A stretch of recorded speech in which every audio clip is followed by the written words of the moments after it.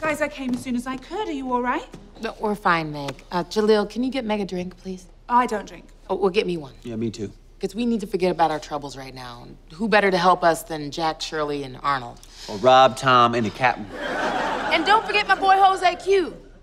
He's always down to hang, especially if you have some tequila. You guys sound like a bunch of alcoholics. What is going on? The challenges of an NBA couple when you believe you're an NBA couple.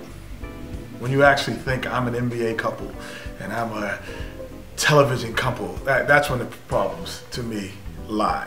If you look at yourself as a married couple, then... Just look at yourself as human beings that are trying to get along in the world and raise your children and be together and be happy. As soon as I turn into the jet, he gets a smack across the head. That's when the problems start. You know, as soon as she turns into Gwendolyn the model, then the problems start. But when we become regular in terms of who we really are, then there's no issues.